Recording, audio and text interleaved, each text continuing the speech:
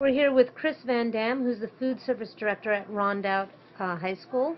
What is the Farm to School Fund? Farm to School Fund was started this year at Rondout Valley for an opportunity for community members, parents, and other community members to supply money into the cafeteria service where we could purchase local produce, and by local we mean very specific Rondout Valley. Hudson Valley is important, but the fund is really allocated just for Rondout Valley growers to purchase product directly from the farmers for the school. The Farm to School Fund was really started because sometimes, and not always, but sometimes local produce can cost a little bit more than something I buy from a farm, and with the Farm to School, that will help offset those additional costs so we can help support the farmer as well as have local food for our students, and that's what it's all about.